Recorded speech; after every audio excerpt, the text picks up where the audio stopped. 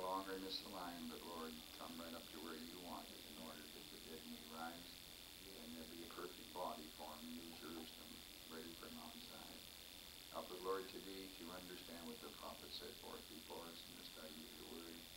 That it may do us good, Lord, that it may feed the inner man, O God, that may nurture us up and bring our bodies in subjection, Lord, because we know thou art the God of all flesh. Lord, you made man to be obedient to you.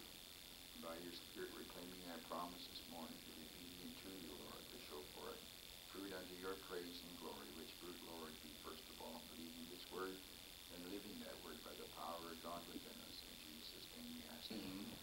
Anointed ones for the end time. And it is to be expected, might say it is to be expected that any denominational brother, especially Pentecostal in doctrine, might well be bitterly hurt and absolutely outraged for being described as a tool of the devil to deceive the last day church world, which is the church world, to the end that both spiritual and physical death engulfs the world, as Brother Branham sets forth in his message. Now, that's exactly what Brother Branham is saying about these people genuinely anointed with the Holy Spirit, with the wrong word are tools of the devil, and they are used to deceive all but the elect to bring the world, of course, the world church to the Antichrist. It is not difficult to realize the anger and animosity he evokes when he declares that he and he alone has the true ministry of vindication and the true word of restoration, and all others are impersonators and deceivers. Now that's a blank statement that's very correct with his message. And that's like Jesus said, all that ever came before me are thieves and robbers. He never did explain it fully. You go by in history, it's a very difficult remark to put in its place. I don't understand it myself. It may be he's talking anybody that said they had something would do you good and save you outside of the scripture. He said they're thieves and robbers because Christ was the theme of the scripture. He was the one spoken of. I don't know really what it was all about. But Brother Branham comes on the scene and he says that everybody else is an impersonator and deceiver. Of course, that would be outside of this word. Now, surely we can understand their fury, which may well be unleashed toward us who believe this message, when Brother Branham categorically places the judgment scene of their white throne rejection right in this hour that we believe to be his appearing amongst us. And that's what Brother Branham did. For the prophet places Matthew 24:24 with Matthew 7:21, which says there'll come in that day and do so-and-so, and he said, I'll declare I never knew you. So the prophet places Matthew 24:24, the deceivers and their rejection, in Matthew 7:21, and in the same breath speaks of what is going on now, as though it were already happening at the white throne. For the prophet speaks of the wheat and the tares of sitting down together in the kingdom. They are doing it now and will do it soon again at the white throne, which is actually the day after tomorrow, because 1,000 years is with one day. And we find that in Matthew 24:11-14, so we just might look at that where Brother Branham is speaking. Matthew 22.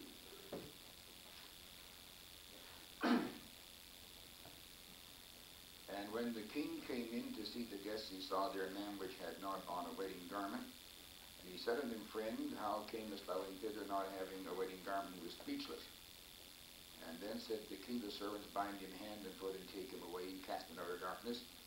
There shall be weeping and gnashing of teeth, for many are called, but few are chosen. He referred that to this very hour, sitting down in the assembly, listening to the word and not receiving it, and so therefore they are cast out.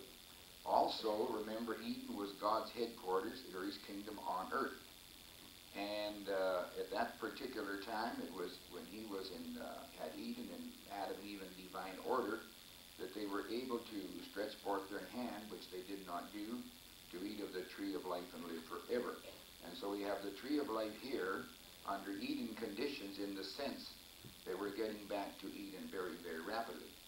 Now, in looking at this then, what we're talking about, Brother Branham is putting this group of people here at the white throne categorically, which is true according to Malachi 4.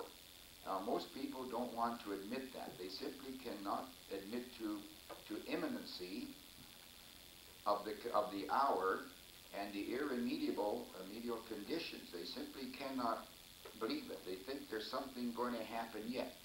There's going to be some measure of grace, that this thing could be put off. Maybe we can work it out.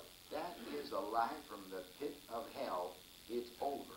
Amen. Either this is what the prophet said, or we've all been fooled. And when I say all, it's a very, very few people.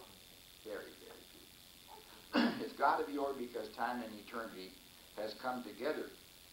And so we're looking at the white throne as no other people did. Everybody is thinking of the Great Tribulation. And that's true. It should be thought of. But we bypass it. We're not interested in it. And if the people were smart, they wouldn't be either. They'd be looking at white throne. They don't know that this is that hour. They ain't just 24 hours off, if you want to know the truth, as God contact. The prophet's scathing indictment is that these people, these prophets and people, claim they are known of God and know God, but they are imposters and were never known of God, as it says in Matthew 7. So they're not backsliders. Pentecostal people say these are backsliders. How can you say that? That's like saying, well, you used to know me when I was 12 years old. Oh, I never knew you. I never knew you. They make God some kind of a fool or liar. You never did know. They're not backsliders. Why try to make the scripture sound the way you want it to sound? Face up to it. He said, I never knew you, period. Well, if he never knew me, never knew him. Why fool with God? You know, you ought to read your own Bible. You say, well, I wouldn't do that. You already done it. See? Do a thing and lie about it. I never stole the candy off his mom. I didn't keep it. What's all over your face? I wouldn't know.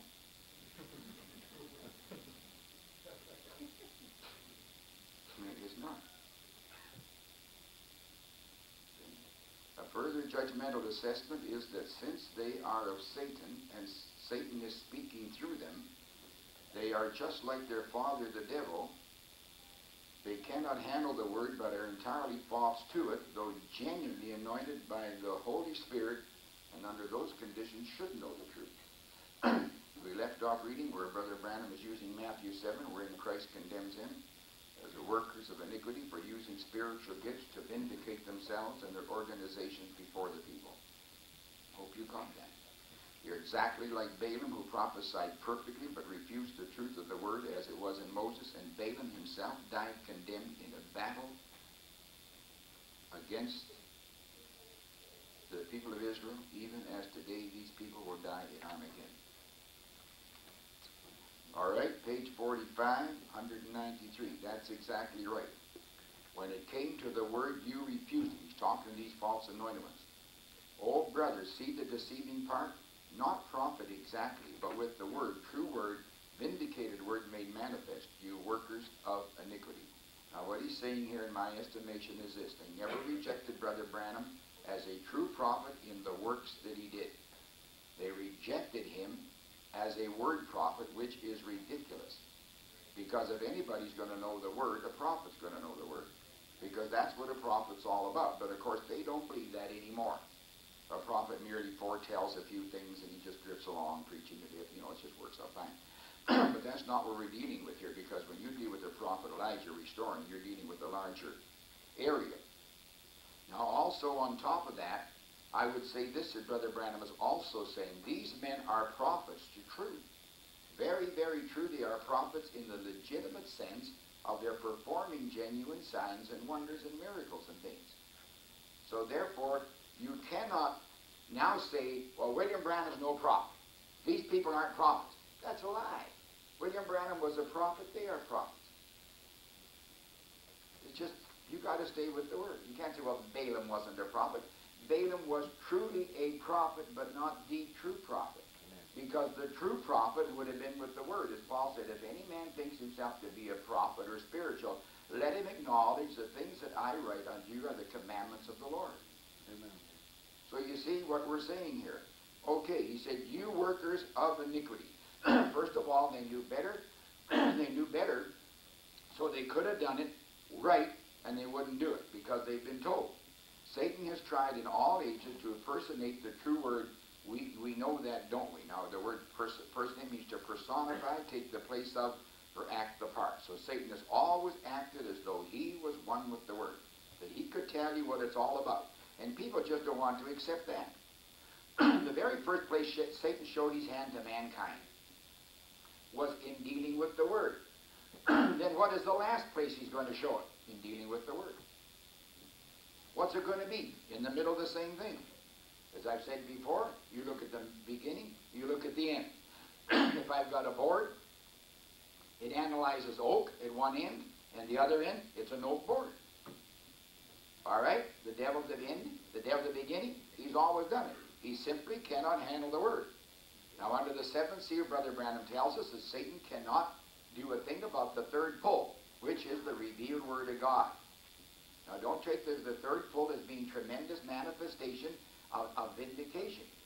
It isn't. As though that's the third pull. I should rephrase that. I should say that don't take the third pull, the great things that were done there, as a ministry in itself.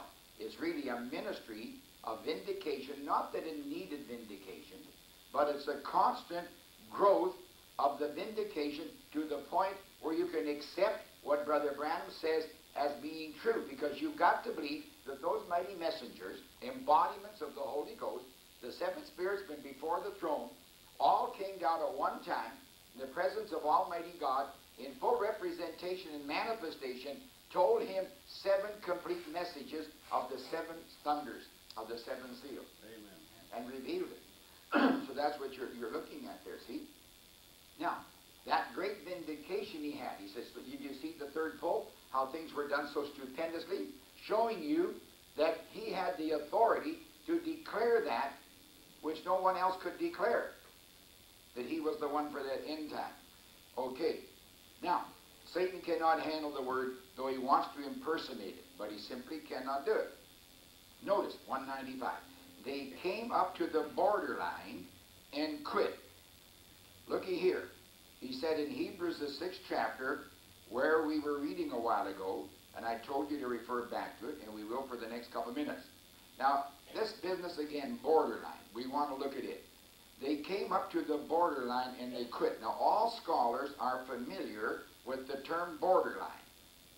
And to them it simply means this, that you can come to the place where you see something and know in your heart that you should repent and receive the Lord Jesus Christ as your Savior. And like the seed sown in the ground, it might be your experience that the seed fell upon the hard pavement. And you see, I know there's something there, but you walk away. Well, the birds of the air get that and it's all gobbled up. All right, then there's the one, of course, that falls amongst the thorns and is gravelly. And so the soil is just not right, and it's just not right in your life. So you say, well, no, I just don't think I like that.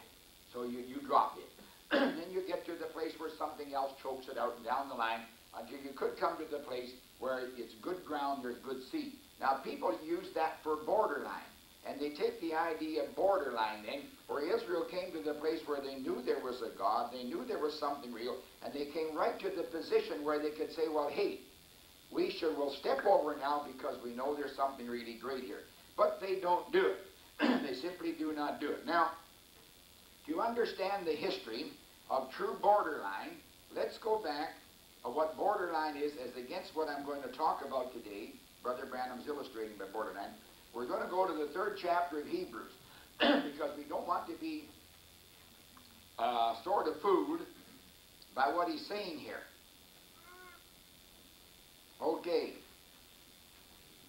We might start then at the 7th verse of Hebrews 3. Wherefore, as the Holy Ghost said today, if you will hear his voice, harden not your hearts, as in the provocation, in the day of temptation or testing in the wilderness, when your fathers tested me and proved me and saw my works for 40 years. See, they wouldn't cross over. So God had to keep them running around the mountain for 40 years. They all dropped dead and were supposed to win anyway. Wherefore I was grieved with that generation and said, they do always err in heart. And always in heart they remain the same. They're just full of error. Like I mentioned this morning. See, there wasn't any room there for reality. And they have not known my ways. So I swear in my wrath they should not enter into my rest. Take heed, brethren, lest there be in any of you an evil heart of unbelief in departing from the living God. But exhort one another daily what is called today, lest any of you be hardened through the deceitfulness of sin. For we are made companions of Christ, if we hold the beginning of our confidence steadfast unto the end. While it is said today, if you will hear his voice, harden not your hearts, as in the provocation. For some, when they heard, did provoke, howbeit not all that came out of Egypt by Moses. Now you see, the people here were not willing to take the word of a vindicated prophet, lock, stock, and barrel, and say, that's it. They had to fuss about it, they had to argue about it, they had to deny it, they had to toss them back and forth amongst themselves. They were strictly in unbelief. Now that's being done right today, and the people who say call themselves message, and outside. Outside they don't give 2 cents for it anymore. William Branham is dead, dead, dead, gone, gone, gone, and his followers fight, fight, fight, who needs it? They don't care 2 bits. They wouldn't give you 2 bits for it. No, they wouldn't do it. So here's a lot of problems right here. And it's amongst us. Let's not kid ourselves. But with whom was he grieved 40 years? Was it not with them that had sinned? Whose car? That's the spell on this now. We've gone by 21 years now. Is it 19 to go? Who knows? I don't know. I'll be a long time dead by then. And to whom swear he that they should not enter in his rest, but to them that believe not? So we see that they could not enter in because of unbelief. Let us therefore fear lest the promise being left us of entering into his rest, any of you should seem to come short of it. For unto us was the gospel preached as well as unto them, but the word preached did not profit them, not being mixed with faith in them that heard it. For we which have believed do enter into rest, as he said, as I have sworn in my wrath, if they shall enter into my rest, although the works were finished from the foundation of the world.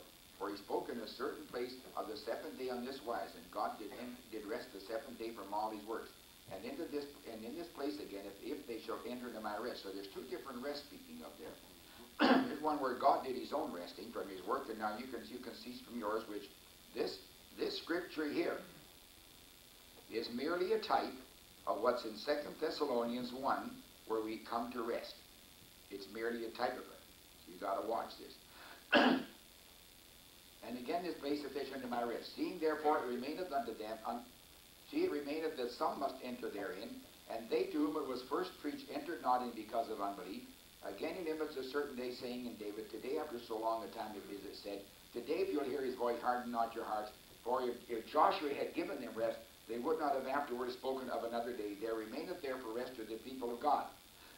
For he that is entered his rest hath also ceased from his own works as God did from his. Now your rest will bring the same place that brought God. No more works. It's all over. Let us therefore labor to enter in that rest, lest any man fall after the same example of unbelief. So the greatest labor you and I have got is the battle of the mind, like Brother Branham said Armageddon. Now what I want to show you here is this. This is not the same. It's only a type of what's over here in Hebrews 6. So when he talks of borderline Christians, don't go back here and say, well, I see that. You're using it only as a type, and take a look at this. Now, Hebrews 6. Therefore, laying the principles of the doctrine of Christ aside, leaving them, let us go on to perfection. That's a complete consummation and conclusion. Not laying again the foundation of repentance from dead works and of faith toward God, of the doctrines of baptism, laying on of hands and resurrection of the dead and the eternal judgment. And this will do God writ. You see, there's no need for it because the simple reason it's already been preached. It's been dealt with. So now you're going to the place of finishing it off. Well, you finish off the house and you're going to put the little doohickeys on top of your house. You don't say, well, hey, I'm just going to rip her down and build her over again. You say, well, that's not a house. I can't put the top on. That's what people read the scripture as. It's already been established. Amen. You don't have to worry about it. Anything going to be done now is where the contractor takes care of the mistakes and finishes the thing off the way the house is supposed to be. So that's what you're looking at. This will do, God permit. God did not permit at that time. No, sir. Permission would have meant the whole body was complete. The last member had been added through the grace and the love of Almighty God. But it hasn't been. Only at this time. You're coming here. And at the time of perfection, watch what precedes it. For it is impossible for those who were once for all enlightened. And Peter tells you the same thing, the 2 Peter. and have tasted of the heavenly gift, and were made partakers of the Holy Ghost, and have tasted the good word of God, and the powers of the world to come, having fallen away. Not if they shall, although that's true. But now it's today, having fallen away, to renew them again unto repentance, seeing they have crucified to themselves the Son of God afresh, and put him to an open shame. Now watch, for the earth which drinketh in the rain that cometh oft upon. How often? That's the word of God, 7 times. And bringeth forth herbs meet for them by whom it is dressed. Well, who will be the husband of them? Almighty God. I, the Lord, have planted, watered, lest any man pluck it out of my Father's hand. Receives blessing from God. Okay? But that which beareth thorns and briars is rejected, and is nigh to cursing, whose end is to be burned. You're right up to the place of cursing and burning. Which is what? The great tribulation and the lake of fire. You can't separate the two of them anymore. I want you to notice that. Listen, people get this flat. In the days of Noah, 8 people, and 8 people alone made it. Right? Amen. 8 people, the rest gone. So they say. So don't get a lot of ideas about grace and mercy and this and that. This ends grace. This is the grace of God. This is the mercy of God. This is God coming down and exposing himself to a bunch of sinners. Laying himself on the chopping block. Once more to be crucified, as it were. And the people sneer and turn away. It is over. You don't need to wait for white throne judgment. It's hit you. Now, if you think, brother, sister, any other way than this, I'm going to put my finger now in a buzzsaw. So I put my finger in. And it's ripped to pieces. You don't put your finger in again to prove it.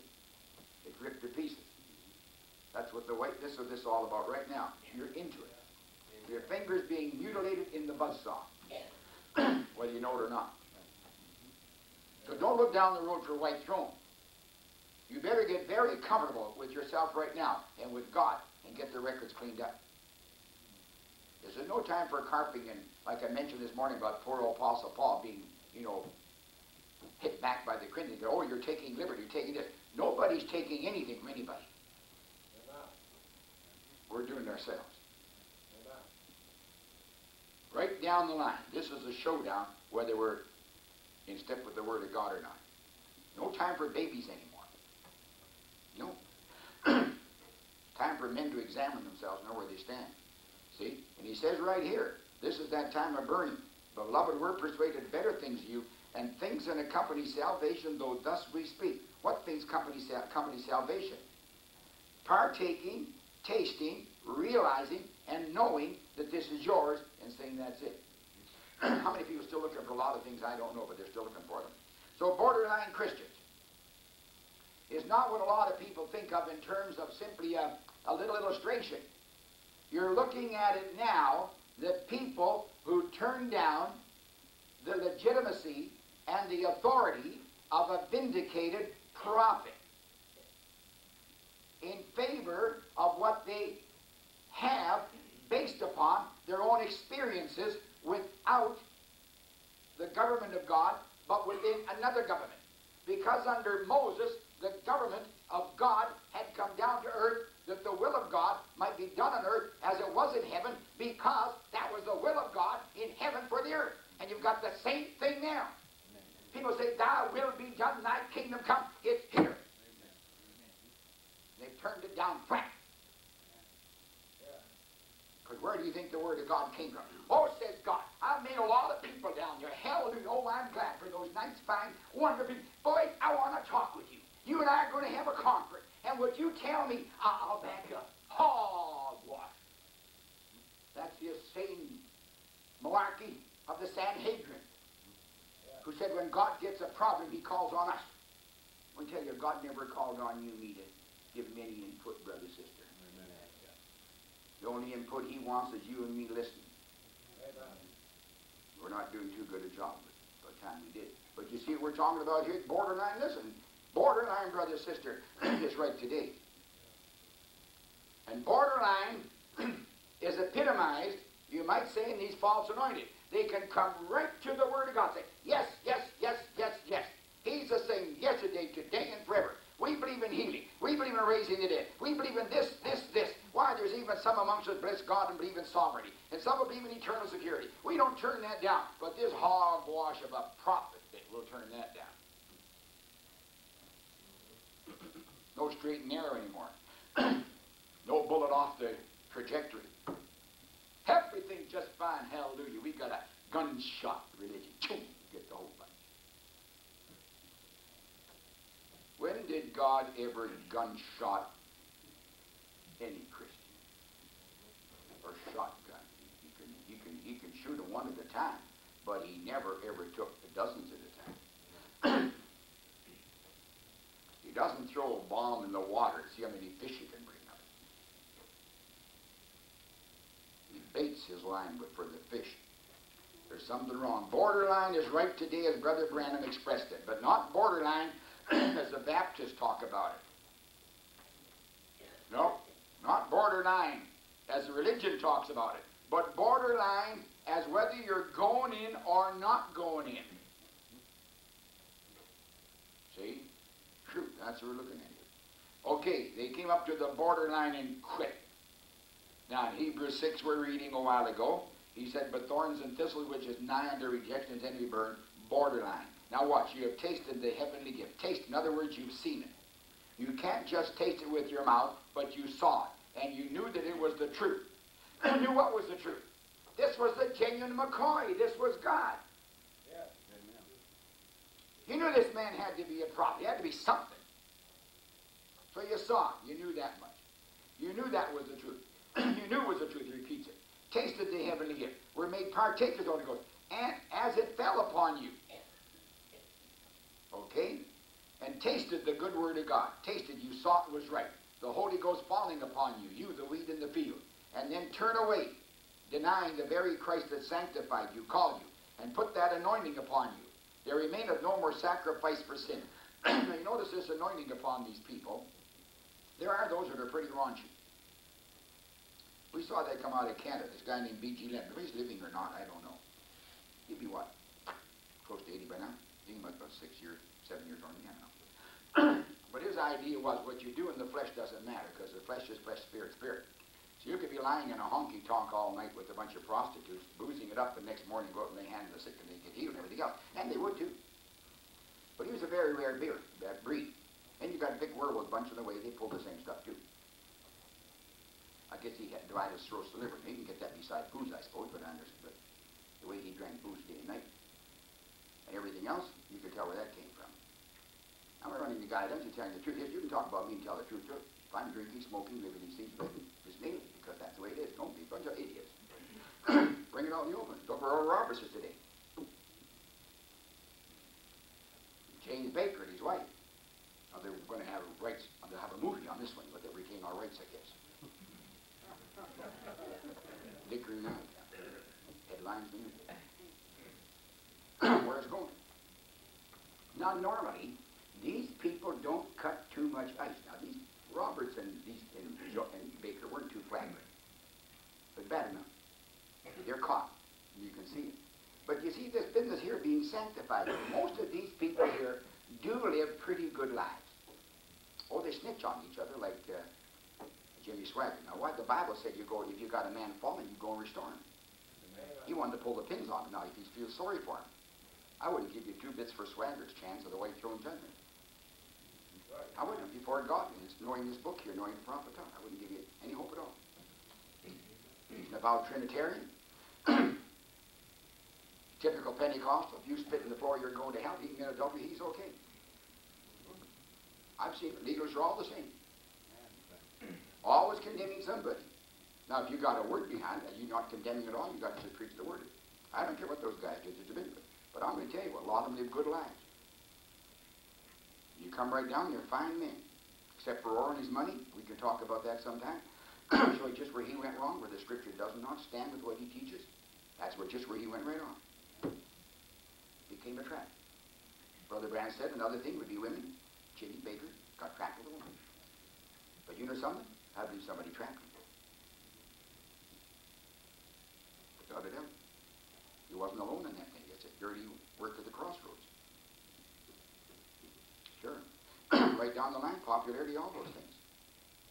now, but they can be fine men. Start out right. But you see, turning away from the word got to manifest. You say, well, Brother Vayle, all the people that come with this word, will they be purely righteous men?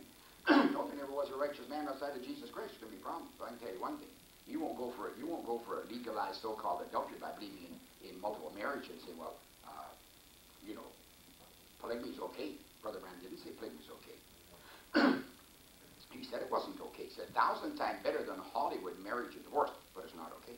Amen. Right. Let me tell you something. You know, the Methodists, the preaching Methodism is 1,000 times better than preaching Confucianism. But that doesn't make Methodism right. So it doesn't make polygamy right. That's just men's evil lust. But normally speaking, they live a sanctified life to a degree. Now Brother Branham said here that these people that have the Holy Spirit fall upon them, according to Acts 2, which is right. Now we read in Acts 2, oh, it won't bother you, you're familiar with it. Falls upon the good and the bad. He said they say no, deny the Lord Jesus Christ that bought them. Now I want to ask you a question. If this one here, rather over here, same thing, is here in the form of the Holy Spirit, doing in the form of the Spirit what he did when he was here in flesh, then who did they crucify? They crucified that one, right? They sure did. Now I said they're going to do it again. They're denying it. Okay. Now you say, well, look at it. My father has been dead for 100 years. Well, not hardly that. Your father dead for, let's say, 30 years. Well, can you deny your father because he's been dead for 30 years? You can't do it. You see? You know that one was there. You know there always was. Now, let's say that father left a will, and now you get a piece of land. You can't deny the fact you got that land. And here God came on the scene. Now you can't deny that he's on the scene because he's doing the same things he did when he was on the scene 2,000 years ago. But they're going to deny it. It's wrong, see. They won't listen. It's unpardonable. He said it's the unpardonable sin. It's impossible for them to ever come to the knowledge of the truth. Now, message rejectors will positively miss the second coming of Christ because they missed the appearing. And there's no room where they can repent, for it's impossible for those who were once made partakers of the Holy Ghost, that fell upon the weed seed, started in with Jesus and Lord, I'm going through, and when you hit the word, you turn back, made partakers of the Holy Ghost, even tasted or saw the word manifested, then turned away from it. It's totally impossible for them to ever see it or come to it. That's thus saith the Scripture. Now what he's doing is telling you I have the correct interpretation of the words. You listen. Now heaven and earth will pass away, but it won't. Now, those who keep the old original doctrines, their old dogmas, and simply take on gifts, having seen this, there is no hope for them. Now what? He says here, heaven and earth will pass away, but it won't. What won't? What he's talking about.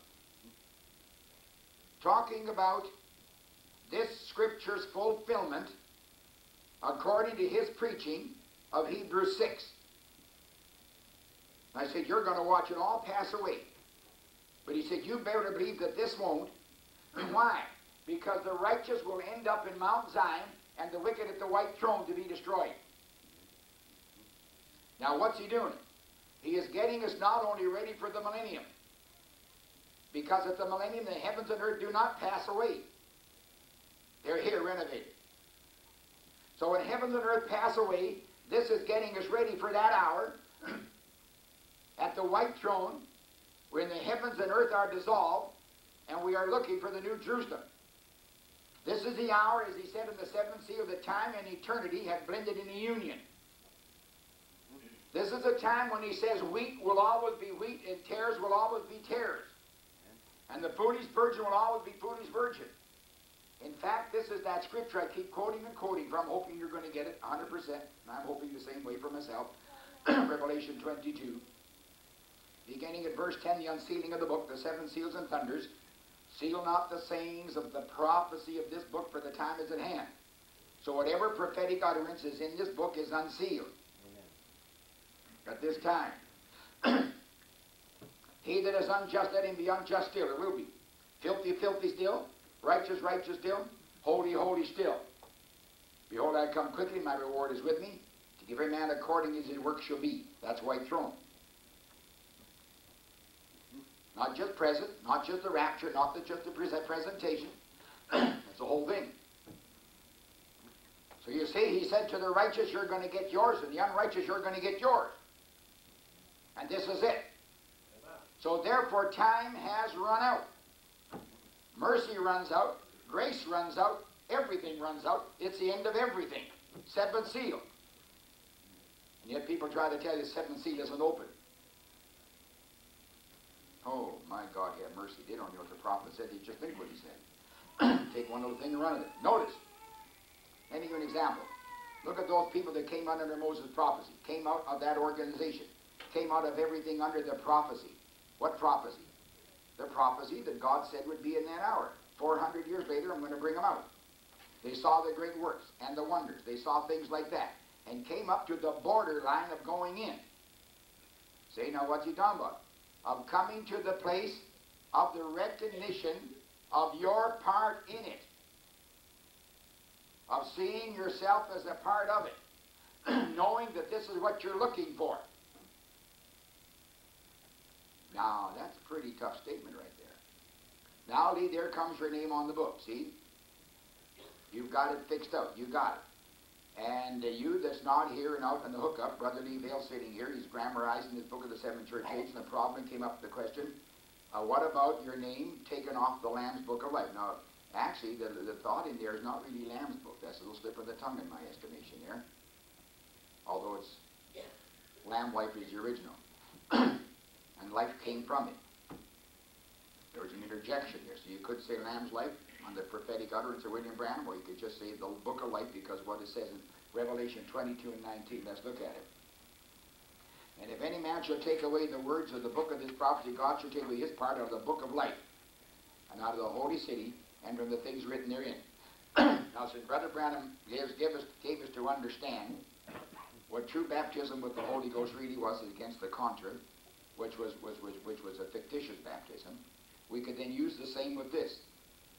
True Lamb's Book of Life, and that which they figure is Lamb's Book of Life. But I'm just laying this in there because about the only thing I can do about this is read Scripture on it. But we realized that Brother Branham did say other places concerning the Lamb's Book of Life that was unalterable. Amen. See? So, we'll just leave it at just what he says here, but we know here that this is the one that can be taken out of. See, it's puzzled at a lot of ministers, but wait till you get the book. You'll understand if you've got any light, if you've got any light in you. You know how the book treats that one. Notice, now you'll turn your head and won't even look at it if you don't want to see it. Like my mother used to say, you can't get blood out of a turnip, there's no blood in it. In other words, there's nothing to you to be attracted there, so you just leave it be. It's not your desire. Notice, the light has to come. It's not in darkness. The light comes to the darkness, and the darkness perceives it not. William Branham is telling you here that there is no light in this spiritual Laodicean church that's bankrupt. It's completely dark. And the light does not come out of the darkness. The light comes from outside, and the darkness doesn't perceive it. Remember the cry to the bride, foolish and wise virgins, was, behold the bridegroom. It was a cry from the outside, for it says, come out. See, behold the bridegroom, come out. So the cry is on the outside. There is no light on the inside. God even took Moses away from his own group to get his group out. And they were a mixed crowd. Notice now, the anointed ones in the daytime, in this daytime, as Moses brought out those children of Israel, and they listened and got all confused with that great nation up there. Now, Israel was interdenominational. It had no land, had no home. It was going to a home. We have no church. We're going to a church. The church of the firstborn, the church that's in glory, not the church that's on earth by a man, the church that's in glory, the called out ones, predestinated to eternal life. That doesn't mean at this time that we're not a part of it. And it doesn't mean that we're not a part of the true church, the bride. But he's telling you you've got a destination which is far beyond here. Remember, the building blocks that they brought in for Solomon's temple, which types the bride in certain areas, was brought in from the outside, already made up but fitted on the spot it was supposed to be, which was in Israel, in Jerusalem. So, let's read this in Hebrews, the 12th chapter, what Father Branham is talking about here. And he says here in verse 18 about the fact of inheriting this place. For ye are not come to the mount that might be touched, and that burned with fire, nor unto blackness and darkness and tempest, and the sound of trumpet and the voice of words, which voice that they had heard entreated that the word should not be spoken to them anymore. Now this is the sort of like the allegory over there in the book of Galatians, where Paul is speaking of the two sons of Abraham, one by the bondwoman and one by the free. And only the one by the free was recognized because the one by the bondwoman was Israel or Jerusalem in the physical flesh, which was in bondage and would never make it. The Jerusalem is from above. Okay, it's the same thing he's saying. Verse 20. He said, you don't have a thing to do with that, for they could not endure that which was commanded. And if so much as the beast touched the mountain, it should be stoned or thrust through with the dart. And so terrible was the sight that Moses said, I exceedingly fear and quake. But you are come unto Mount Zion, not unto Horeb, Mount Sinai. You're not come there. You're come to Mount Zion, unto the city of the living God. Now, where's the city of the living God? It's sure not on earth. Unto the heavenly Jerusalem, which John saw coming down, and to the innumerable company of messengers, to the general assembly and church of the firstborn. That's why Pentecost like to call themselves the General Assembly. Churches like that, you know. You're going to tell yourself, calling yourself something doesn't mean. I can call myself a little red hen. I know little red hen. I could call myself Theodore Roosevelt. Doesn't make me Theodore Roosevelt. And everybody talk about heaven and going there. You're calling these names here. Grace Gospel Church doesn't necessarily mean that we're it. But we just let people know we believe in the gospel of grace. It's about all we do, whatever that entails. Okay, the general assembly and church of the firstborn, which are written in heaven, and to God the judge of all, and to the saints of just, and the spirits of just men made perfect.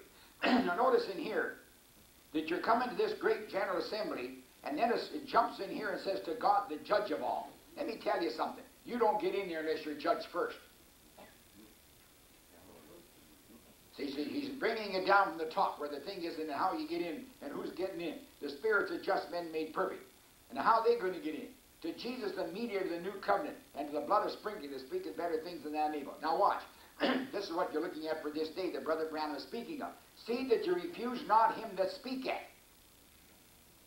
Not did speak, but is now speaking. For if they escape not who refused him that spoke on earth, much more shall we not escape if we turn away from him that is from heaven. Not speaking from heaven. Now the thunders were not in heaven, they were on earth. Amen. Whose voice then shook the earth at that time did? Back there at Mount Zion and when he cried out on the cross. But now hath he promised, saying, this is after Calvary. This is at the end time, we'll prove it.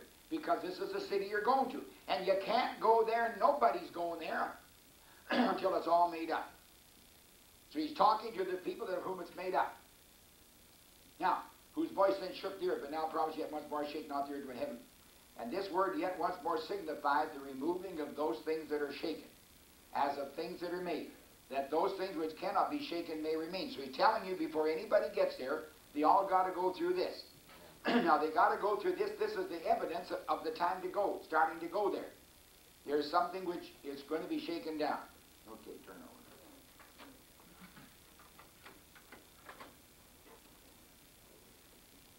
Wherefore we receiving a kingdom which cannot be shaken down. Now the shakedown is in Hebrews 6. Because he wouldn't go in. You realize what he's telling you here? Something devolves upon us in the program of God that does not give us any preeminency of any description. We're just one of the boys. But it's got to happen to us or this doesn't happen. You You know, like the car that was all ready to go, everybody thought it was? But just one little thing was missing. You know what that was? A fuse. Let's bring it down to the smallest point. The fuse was missing. Everything was there, but the fuse missing. But somebody put the fuse in. Now, as long as the car was completely made up, but except the fuse, no dice. Or the great generator's ready to go, and somebody forgot to put a switch in. Just like Adam, laying on the ground, God didn't breathe him, and God had to breathe in. So all signals are go. They have been in process for 6,000 years. But at the end time, there's got to be something, or the thing gets wiped out. Yeah. Except Elijah comes. See, you accept the appearing. So therefore, we receive a king which cannot be moved. Let us have grace, whereby we may serve God except in reverence and godly fear, for our God is a consuming fire. What's he talking about? Everything gets burnt up but this. So we press into the kingdom of heaven, which is manifested on earth to the extent of the presence of God getting us out of here, winding the whole thing up through the millennium, the white throne, into the eternities. Now that's what you're looking at. You're looking at this thing at this very hour. Now people don't want to look at it that way. There's a sort of, listen, there's a sort of buoyancy, a sort of euphoria, you might say, in the people of God, so-called, about the fact, hey, this is the end time and we'll soon get out of here. But there is no understanding of it. That's what we're looking at. The understanding is missing. Why is it missing? Because the appearing is missing. You understand what I'm saying? Amen. Now look, what if you had plans to build a car that works on, not like Lear's idea is going to revive the old Whites or the old Stanley steamer. That didn't work. He found out water breaks down. Nobody seemed to. But let's say that somebody come on the scene, and he's got the thing where water doesn't break down and mess things up. You know, the heat will still keep it going. But you know what water does. It just never has worked out properly. Now they're talking of hydrogen. Evidently, they've got a car now that really works with hydrogen. Maybe, who knows, nitrogen, anything else. You never could tell they'd make things work with lead pipe cinch, whatever they got. But anyway, let's say you come to that very place that you say, okay, now I can go ahead and do this, and there's a little part in here that's an electrical deal, and the thing is you read it, but you read it wrong. You don't have an understanding. So here you are, you're trying to make this little section in here work. Now, will you ever get your car working if this section is wrong? The answer is no. Then will you ever make Mount Zion if your understanding of the appearing is wrong? The answer is no. See, now you say, well, I don't think the grace of God would do that. Well, I got news for you. The grace of God does that. Amen. What you're trying to tell God what his grace is. And you can't do it. See, the thing, grace doesn't cost you and me a plug nickel, except the will to receive it. But it costs God everything. Remember what Friedman says. There ain't no such thing as a free lunch. Well, more to my house and I'll give you a free meal. Hogwash. I paid for that meal. Right. You didn't get a free meal. Right. No. No such thing as a free meal. Never has been, never will be. The only free meal was back in the Garden of Eden. And that wasn't free. The ground, he had to go and pick it.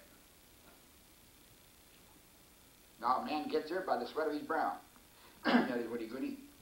So let's look at the picture quite right here now, see? Okay, that's the church of the firstborn. Now, we have no church. We're going to a church. The church of the firstborn, that's Mount Zion. The church that's in glory, they're waiting for us. Not the church that's on earth by a man, no way. The church that's in glory, the called out ones, predestined into eternal life. And what about them? They without us cannot be made perfect. They can't be finished.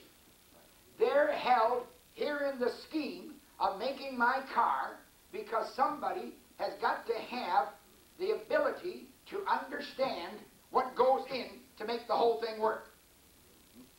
That's right. Now Adam lay on the the ground, a perfect man. What had to go into him? God breathing breath of the breath of life, which was the Holy Spirit. And that man began to walk around, became a living soul. What you need is the Holy Ghost revelation in this hour to put the church in movement. Amen. Now, what does the World Church Pentecost say? Well, they take Tommy Hicks's vision. I don't know what his vision was. Goody for him. I don't believe in it. He saw the church all bound down and nailed down like the Gulliver was by the Lilliputians. You know, in what was that book, Gulliver's Travels? I forget who it wasn't Moore that wrote that book, or somebody wrote it. I forget now. All tired, all down there. And he said the church was a sleeping giant. And it began to rouse itself. Oh, boy. It's going to rouse itself plumb for the pit of hell. Where do you get the church as a big sleeping giant rise up and do great works and wonders?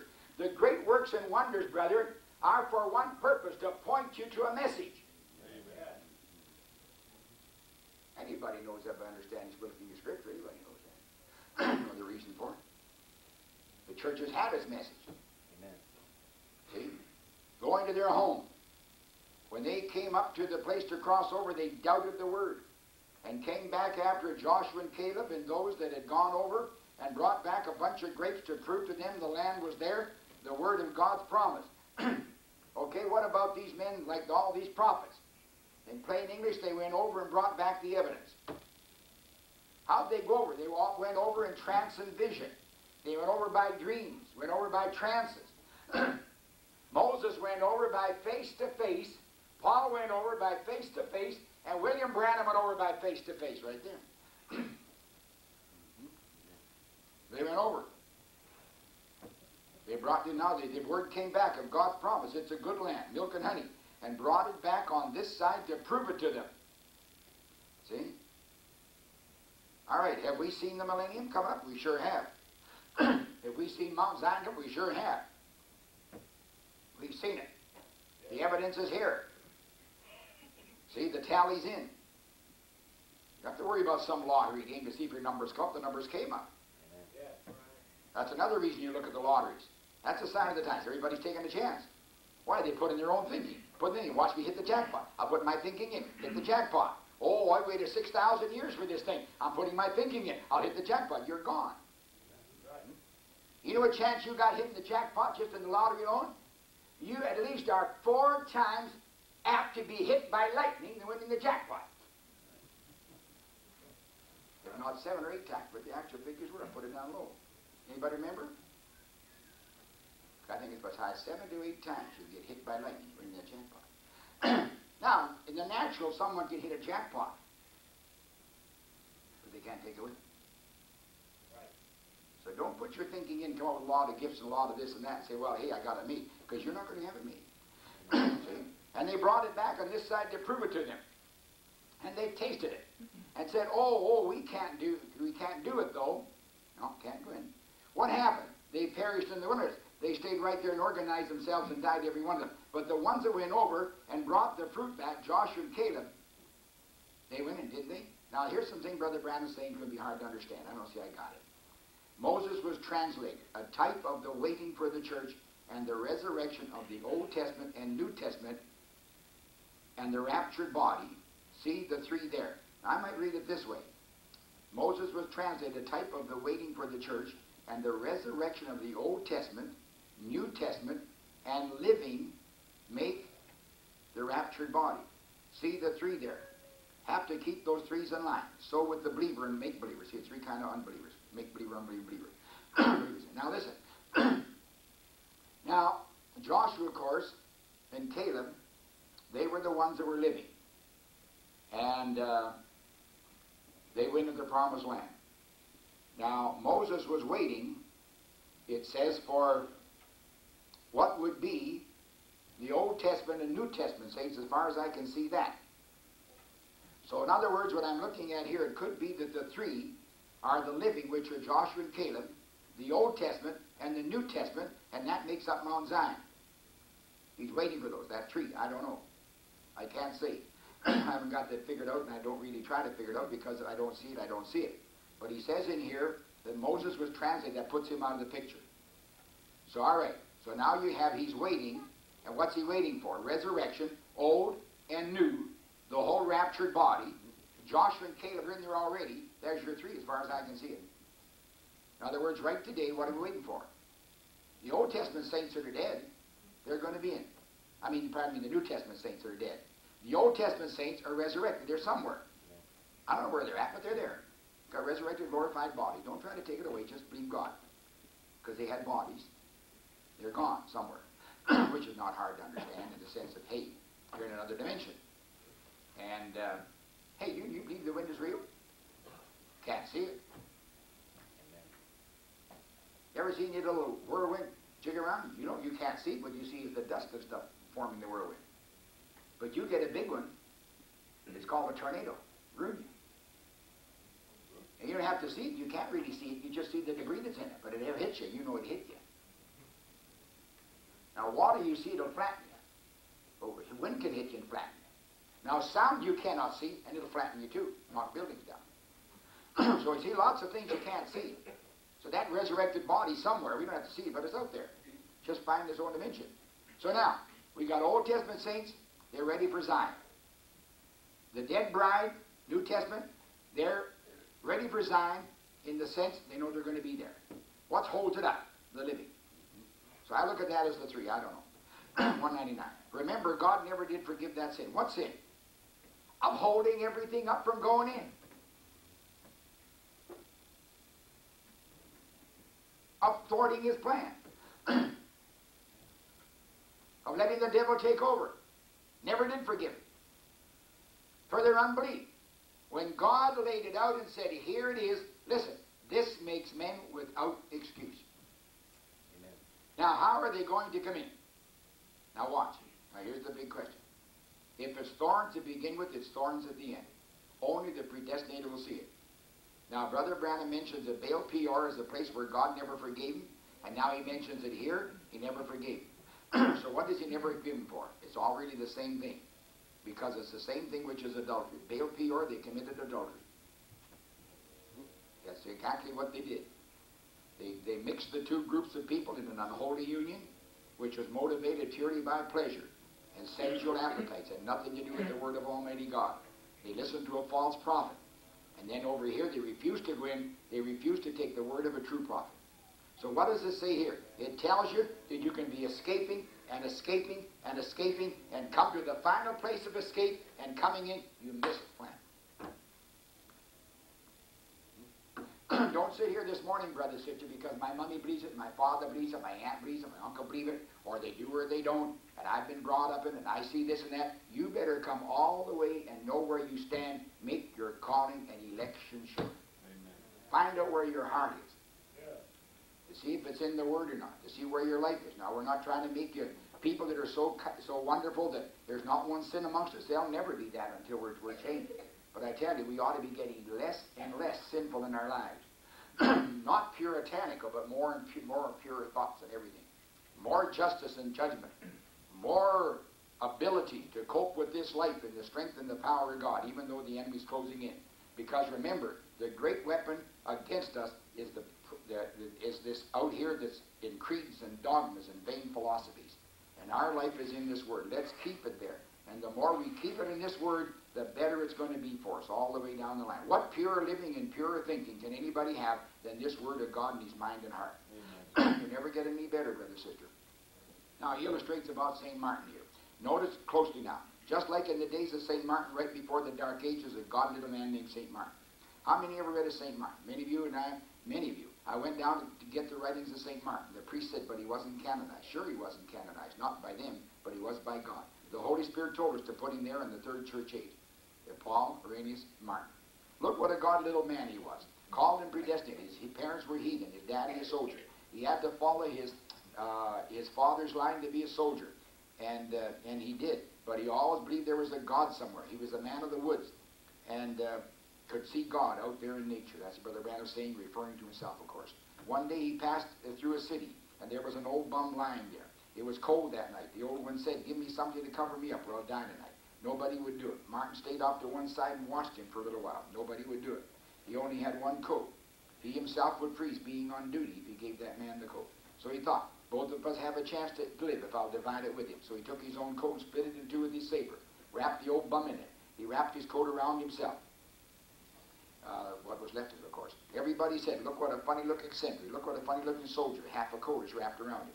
That night when he was off duty and lying in bed, he woke up and looked, standing there in the room, there stood Jesus Christ wrapped in that old piece of garment that he put around him. He knew right then, what you do unto my little ones, you do what done unto me, to my anointed, lying there. He was a great servant of God. The church made fun of him, persecuted him, kicked him out, and everything else. But he was a prophet of God. But what he said came to pass.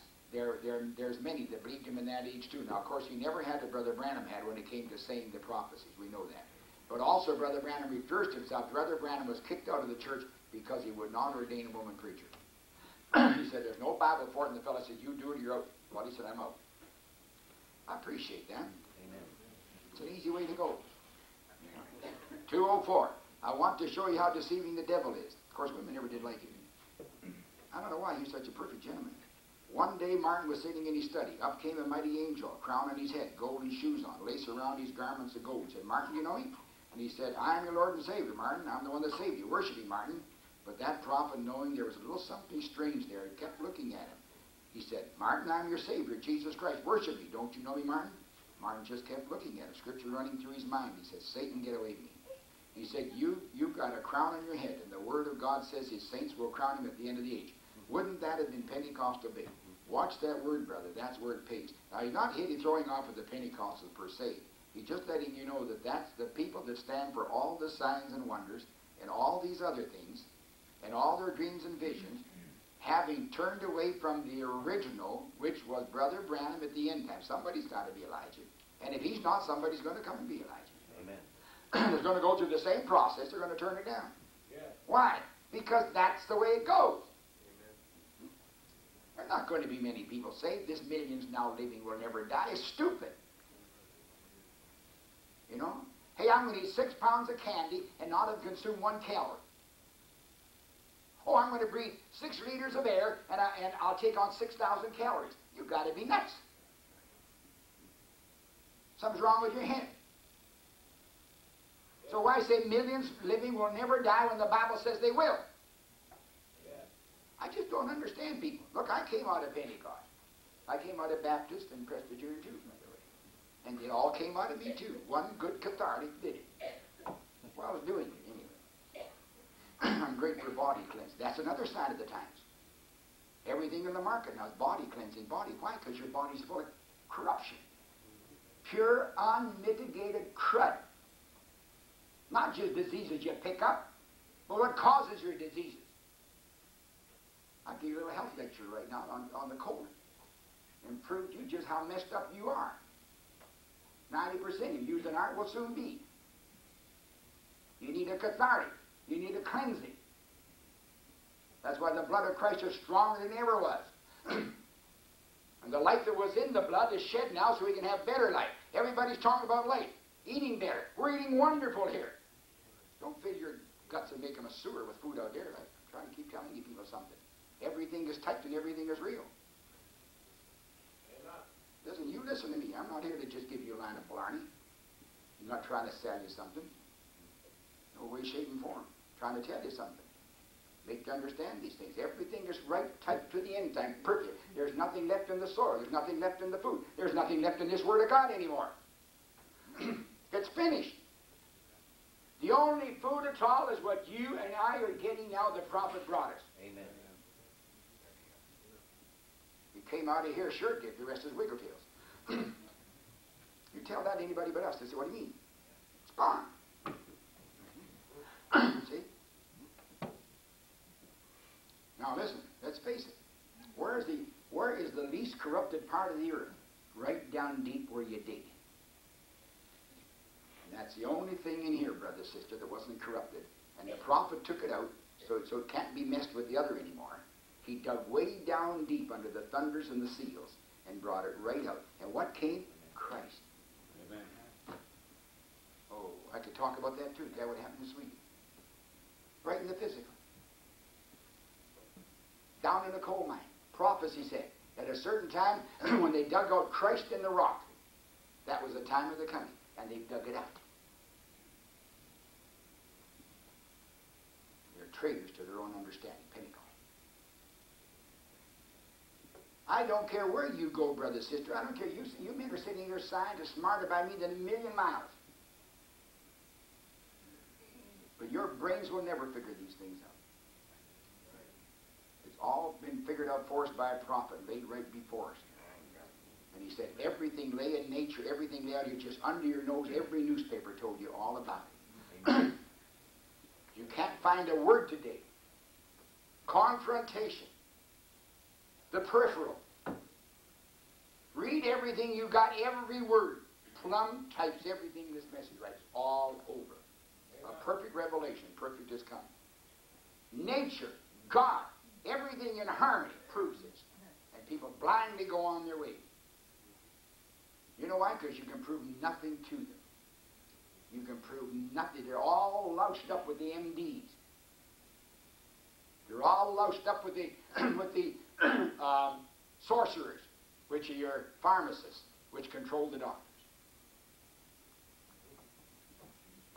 So men and women are dying on every hand because of false education. Science, falsely so-called. Philosophies. They just took this word. You listen to the prophet, brother, sister. Let me tell you something. We'd be a sure different people we are now. We'd have more rejoicing, more everything. Be like this old saint of God here. He didn't get stuck with this hogwash here. Oh, sir. Satan, get away from me. So that's where it pays to have this word and everything. One day again in the monastery, they had an old saint down there, a bunch of young monks. There was one of them kind of irritable, you know, kind of sassy type of guy. Watch this. Here's a good parable for today. He wanted to be something above the rest of them. He wanted to show himself as an authority. Bigger, something better. All class, you know, and a great something. He had to be classical. Always wanted the other brethren to see he was different. See, no matter what it was, he was arrogant. He was only a little pebble of the beach, but nobody could touch him. Now watch what happened. Now, this is the people who always want to be somebody, always want to preach, always want to be what they're not. Always want to take over. Give them an inch, they'll take a mile. Open one door, boy, they just walk right in. Why don't you take it? You know, something wrong with a guy that wants to do something. Unless you just want to live for Jesus. You want to abnegate yourself and live for God. Or you want to be a big fellow in society, see? You follow me, brother? So he said, he prophesied. He said, the Lord made me a prophet also. I'm a prophet. Now, there was one identified prophet, and that was St. Martin. And he was a born prophet. So Brother Branham's talking about himself. And his ministry. But this kid, this young fellow, this young monk, about 25 years old, said, the Lord has made me a prophet. I'm going to prove it to you. Said, tonight the Lord's going to give me a big fine robe, put it on me, a big white robe, and set me among you. Then all of you shall come up to me, see, and you'll take orders from me. Sounds good, isn't it? Now compare that today. I'll be the head of the organization. I'll take care of it. 1975, preaching down there naked, inviting a certain man in the pulpit, the platform with mine. He came there and let the people know you listen to me. He's over there in New York. They're falling under the power now. So you can tell what he had. Yeah. The rest of you monks listen. I went to the Canada one time, a certain preacher said, he said, you're telling people around here they've got to listen to you now. Since Brother Branham got us, who said that? He mentioned names. I said, I'll go in the pulpit and I'll fix that guy. Went in the pulpit and I fixed that guy. Out of every pulpit, I fixed everybody in that pulpit. The same guy, I found out, he made himself an apostle. You had to listen to him, because his people said, now look, this is the man you listen to. I went and I said, now listen, Leonard, they're telling this about you. Let's go in the pulpit and tell the people that's a lie. He wouldn't do it. Thorson went to him. He wouldn't listen to Thorson. Let me tell you something, because I know names and dates and places. Let me tell you something, I ain't nothing. I've never made myself one thing to do. I can tell you what the prophet said, and that's my business, and that's yours if I tell you. Amen. But I'll tell you one thing. That's no authority over you or anybody else. You don't have to listen to me. There's no way anybody's bound. And you won't make it by listening to me. You got to be elected. Because I can say this thing till I'm blue in my face and talk with you. And I will find out from you if you know what I'm saying. And maybe you don't know what I'm saying. Because I haven't got the ability to project it. And you don't have the ability to receive it. Because I'm on a wavelength that you're not on. And you know, when you get a jammed radio, you know, you're not getting the wavelength. Boy, that's nothing but a bunch of static. Now look, you can get a TV, and you can see a bunch of pictures. And if you can't hear the words, just see the old guy's mouth flapping on the news. You don't know the news. And sometimes you hear a description, you hear a description, but you can't see the picture. Have you ever listened to a guy talking about a prize fight in the ring, a good old boxing match, and then you see it on the screen later? See, that's not the guy I saw punching it out with that fella. Or you heard him tell about a ball game? See, that's not the ball game that's on the TV. I don't know where that guy got his game. See what I mean? It's just difficult, that's all. Nobody's meant to be a big shot. And there are no big shots. I'm going to tell you something. I recognize nobody in this message as though he's a big shot. Guy phoned me one time, long back. He said, look, he said, I'm in the west, you're in the east. He said, now, he said, look, he said, the people need someone to look to. Not as though he said we're running things, you know, he really meant he was. But he said, here's the thing now. He said, they need someone to go to who will be like an authority. Well, I said, thank you, brother, and I hung up. Where's John Martin today? Where's her? You want to phone me, ask questions? I'm delighted to help you, but don't phone me as any authority, as though anybody else is going to set you right, because I can't set myself right. I've got troubles, kid. My neck's stiff. My God, that's bad. The Bible says stiff neck goes before a fall.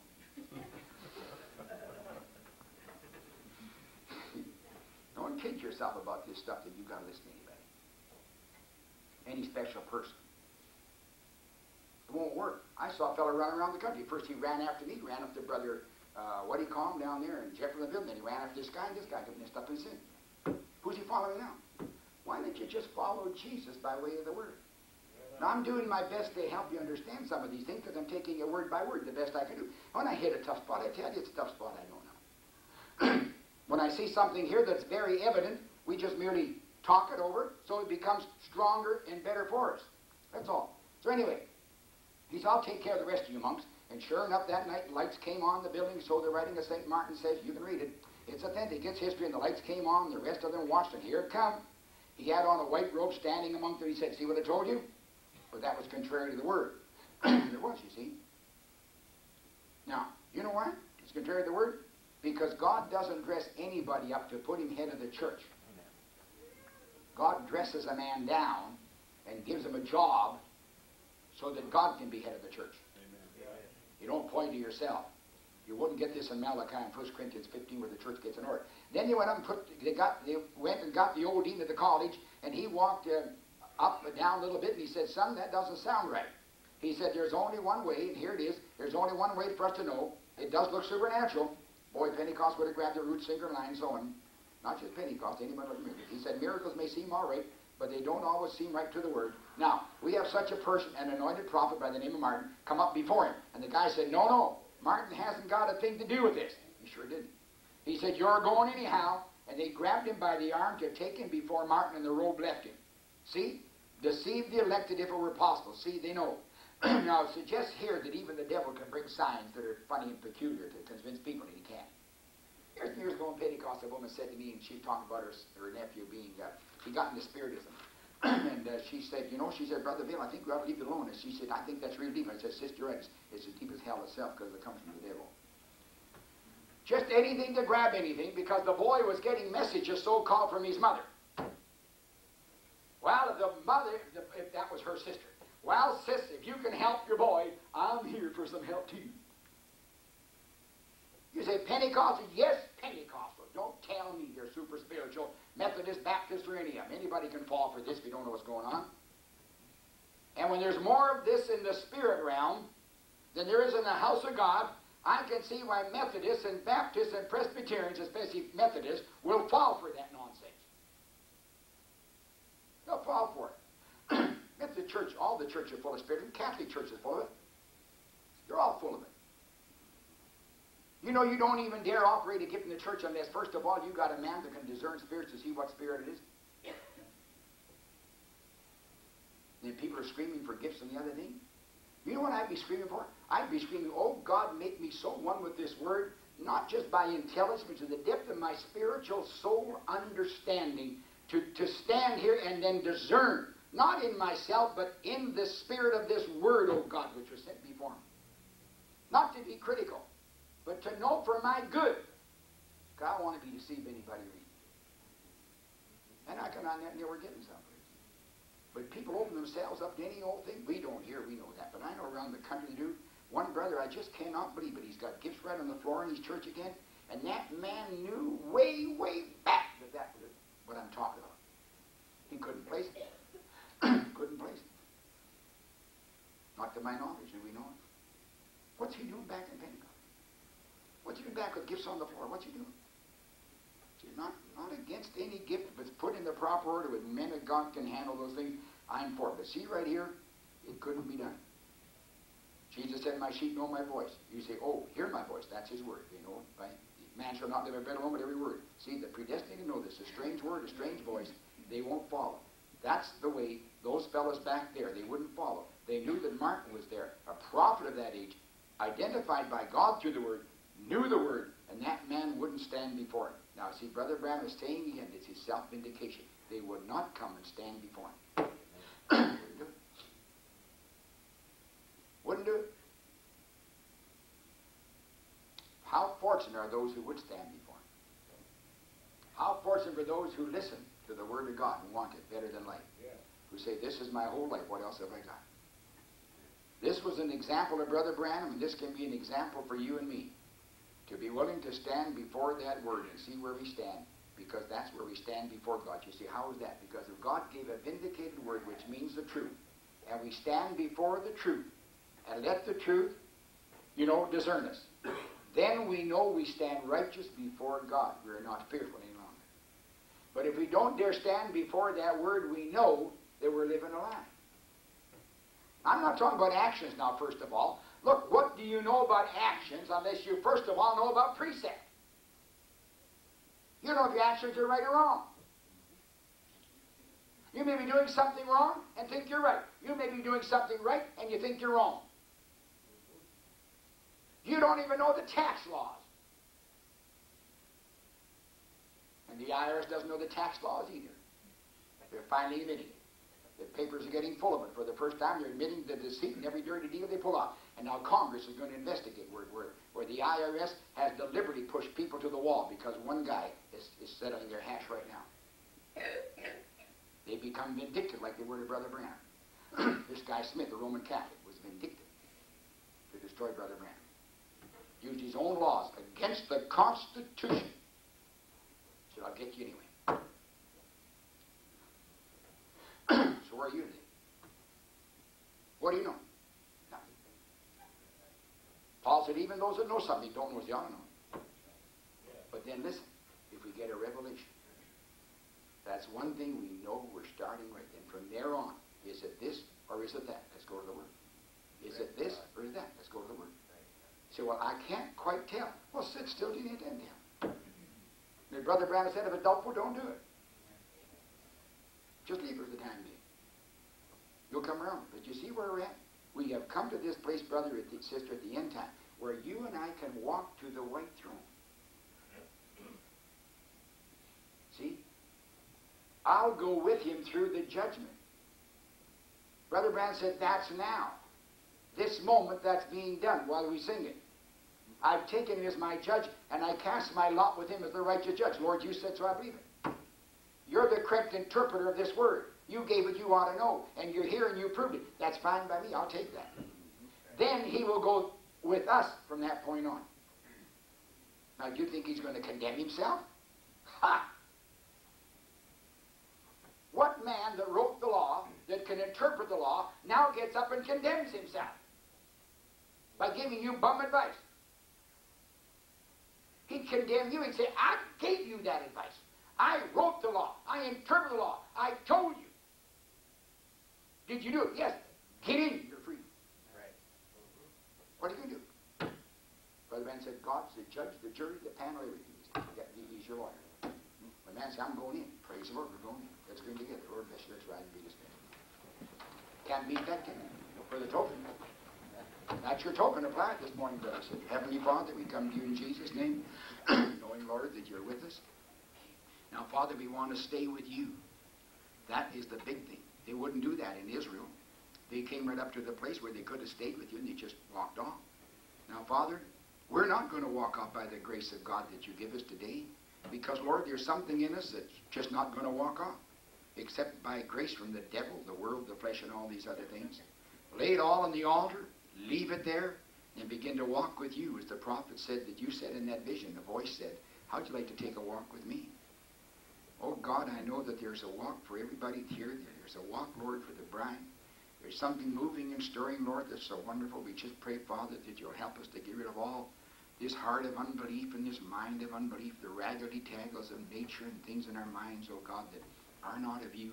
And let our minds, Lord, open up, Lord, like the beautiful sunflower does to the sun. And Lord, we think of sunflowers, we think of that man that sold a painting. He couldn't even get $125 for it. Today, it's worth about $40 million. Somebody paid a price for the sunflowers. And Lord, we believe that that's exactly what's going on today. The sunflowers, every one of us sunflowers that you paid your blood for. More than 40 billions for every single person. You paid an eternity for each one of us. And we like those sunflowers just fall on you day by day. And the darkness of night, if we can't see, we just drop our heads because it's such a sorrowful condition. But Lord, we don't believe we have to drop our heads like the sunflowers do in natural. But we can keep our faces turned toward you, Lord, with your brightness shining upon us. Redeemed children of Almighty God. And the pearls of great price to you. You're the pearl of great price to us. Father, we thank you for this love you bestowed upon us. This goodness, this perfection, Lord, that comes through you. We cannot praise you enough. It just thrills our hearts to know that everywhere we look, if we just want to look, we see Jesus. Everywhere we go, if we just want to go, you're with us, Lord. All of these things show your grace and your mercy. Help us, Lord, to dedicate our lives and our minds to you as never before and be happy in the service of our King, no matter what comes, and enlarge our hearts. Until there's no restriction, there's no constrictions anymore. That enlarged heart opens up for the great things of God to be poured in us and through us. Not to be great, Lord, not to be great, but that great thing of love, mercy, gentleness, patience, kindness, those things, Lord, until your name is glorified. And it is true that we are read epistles, but epistles of God. Father, bless each one in divine presence. Don't let there be any sick amongst us, Lord. I pray, Father, as this message was given for healing, restoration. Healing is restoration, Lord. There won't be one of us to continue on in sickness, oh God, but day by day reaching up, Lord, to that light which is Christ, the healing light. Just take away all those things, Lord, that are wrong about us. Help us, Lord, we pray. But above all, cleanse our hearts and our minds, because we know that as they are cleansed, Father, the healing will become much simpler, much easier. For that's what John told us, that our hearts would prosper, and then our souls would prosper, and our minds would prosper, and then finally our bodies would prosper. So we commend ourselves to you. Bring us together for Easter, Lord, and Friday. Their brethren, Lord, and may they come with joy and earnest expectation. May they receive for that which they come, O God. May your people be great givers, Lord, donors toward the meetings here. Most devolves upon us, Lord. We realize that. We pray we shall rise to the occasion with your healing, Lord, and your wings rising upon us. Bless us in all these things. We'll be careful to give you the glory, because we ask it in Jesus' name. Amen. The Lord bless you.